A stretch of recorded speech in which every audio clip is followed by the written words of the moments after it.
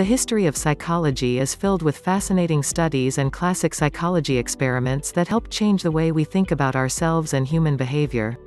Sometimes the results of these experiments were so surprising they challenged conventional wisdom about the human mind and actions. In other cases, these experiments were also quite controversial. Some of the most famous examples include Milgram's obedience experiment and Zimbardo's prison experiment. Explore some of these classic psychology experiments to learn more about some of the best-known research in psychology history. 1. Harlow's rhesus monkey experiments.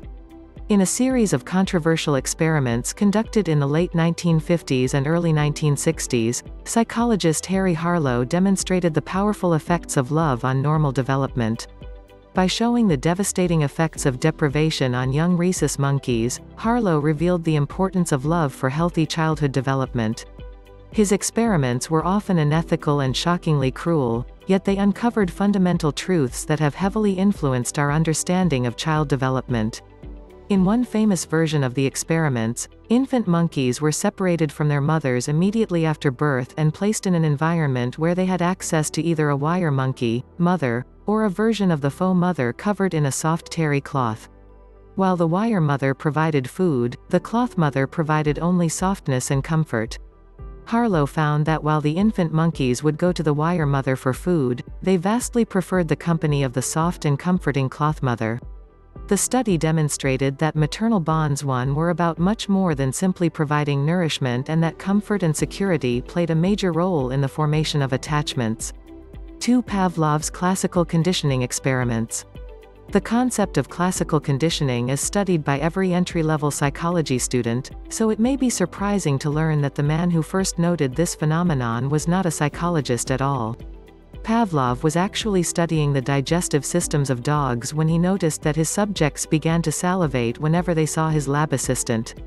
What he soon discovered through his experiments was that certain responses, drooling, could be conditioned by associating a previously neutral stimulus, metronome or buzzer, with a stimulus that naturally and automatically triggers a response, food. Pavlov's experiments with dogs established classical conditioning. Point 2. 3. The Asch conformity experiments. Researchers have long been interested in the degree to which people follow or rebel against social norms. During the 1950s, psychologist Solomon Asch conducted a series of experiments designed to demonstrate the powers of conformity in groups. Point 3. The study revealed that people are surprisingly susceptible to going along with the group, even when they know the group is wrong. In Asch's studies, students were told that they were taking a vision test and were asked to identify which of 3 lines was the same length as a target line.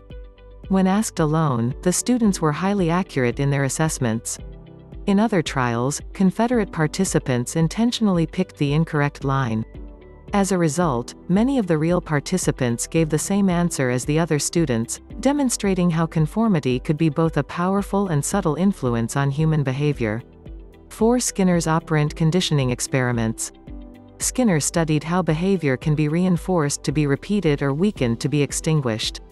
He designed the Skinner box where an animal, often a rodent, would be given a food pellet or an electric shock.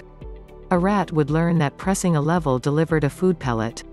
Or the rat would learn to press the lever in order to halt electric shocks. Point 4.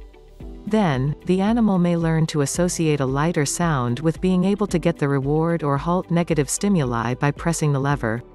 Furthermore, he studied whether continuous, fixed ratio, fixed interval, variable ratio, and variable interval reinforcement led to faster response or learning. Point 5. 5. Milgram's obedience experiments. In Milgram's experiment, participants were asked to deliver electrical shocks to a learner whenever an incorrect answer was given. In reality, the learner was actually a Confederate in the experiment who pretended to be shocked. The purpose of the experiment was to determine how far people were willing to go in order to obey the commands of an authority figure. Milgram found that 65% of participants were willing to deliver the maximum level of shock 6 despite the fact that the learner seemed to be in serious distress or even unconscious.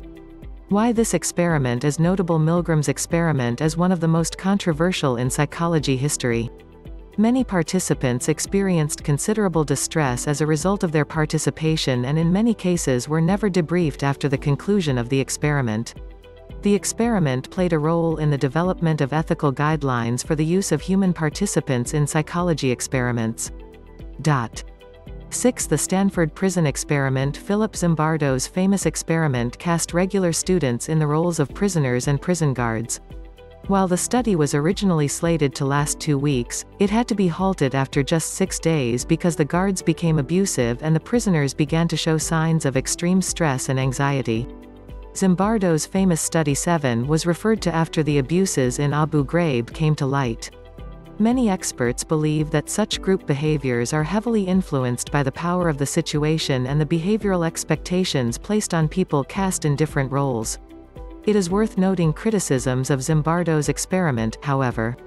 While the general recollection of the experiment is that the guards became excessively abusive on their own as a natural response to their role, the reality is that they were explicitly instructed to mistreat the prisoners, potentially detracting from the conclusions of the study.